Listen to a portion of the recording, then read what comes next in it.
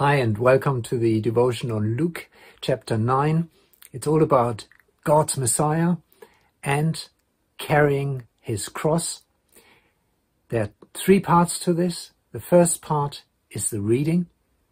The second part is a very spontaneous reflection, devotion on the reading, which is a bit slow.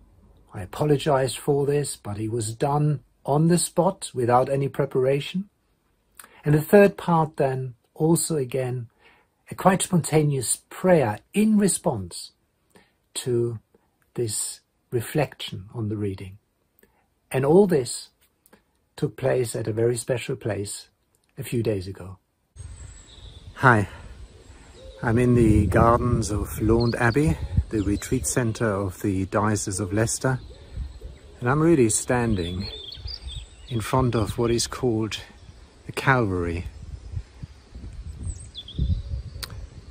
Let me do the reading from Luke chapter 9, starting at verse 18. Once when Jesus was praying in private and his disciples were with him, he asked them, "Who do the crowd say I am?" They replied, "Some say John the Baptist, others say Elijah, and still others that one of the prophets of long ago has come back to life. But what about you?" he asked. "What do you say I am?" Peter answered, "God's Messiah." Jesus strictly warned them not to tell this to anyone, and he said, "The Son of Man must suffer many things and be rejected by the elders, the chief priests and the teachers of the law, and he must be killed and on the third day be raised to life." Then he said to them all, "Whoever wants to be my disciple must deny themselves and take up their cross daily and follow me. For whoever wants to save their life will lose it, but whoever loses their life for me will save it. What good is it for someone to gain the whole world and yet lose or forfeit their very self? Whoever is ashamed of me and my words, the Son of Man will be ashamed of them when he comes in his glory and in the glory of the Father and of the holy angels." And I wanted to focus on two things. The first one being that, first of all, Peter declares that Jesus Christ is the Messiah at the beginning. And we notice that this declaration comes from a situation where Jesus was praying, where his disciples were alongside him during prayer. So Jesus, to go back, Jesus had kind of found and called his disciples, had walked alongside him, had already performed miracles. But it is at this moment that Peter recognizes Jesus as the Messiah out of prayer, not when witnessing miracles, but from out of prayer, from being close to God, that this recognition comes. So I want us to ponder on the significance of this, to ponder on the way we connect with our living God, Jesus Christ, the way we acknowledge and recognize Jesus as our Messiah, as our Savior, through the intimate relationship we have with him. And I wonder to what extent we, at a regular level, daily, maintain this relationship with the living God, to acknowledge the awesome news that Jesus Christ is the Messiah, the giver of hope, God, who came onto this earth to share goodness with us. So that's the first thing.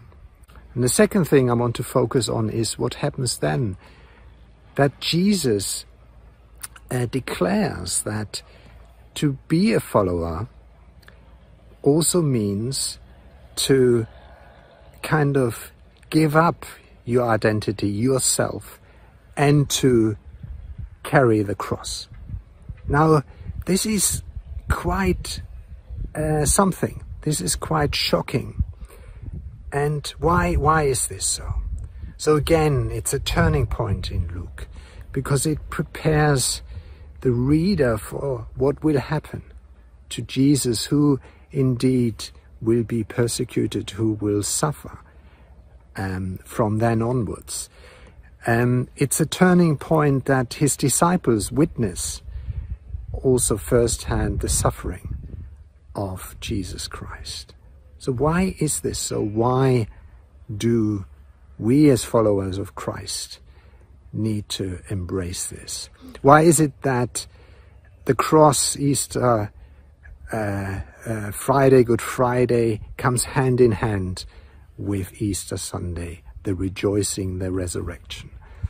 I think it is has deeply to do with us having to give up the strong I inside us that wants to always put ourselves first, and give that up, deny ourselves, and recognize that it is Jesus Christ who is the creator, who is the hope, who knows answers, who can heal, and that we don't have solutions, that we should actually step back, we should sacrifice ourselves, that do not come naturally to us.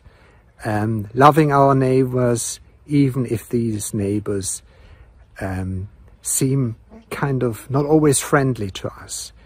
Making real sacrifices, denying kind of our instinctive will to put ourselves first, and giving that up, and being humble, loving everyone else, even though they might be alien and not always nice to us, as much as we love ourselves. So that's the second point I would like to make.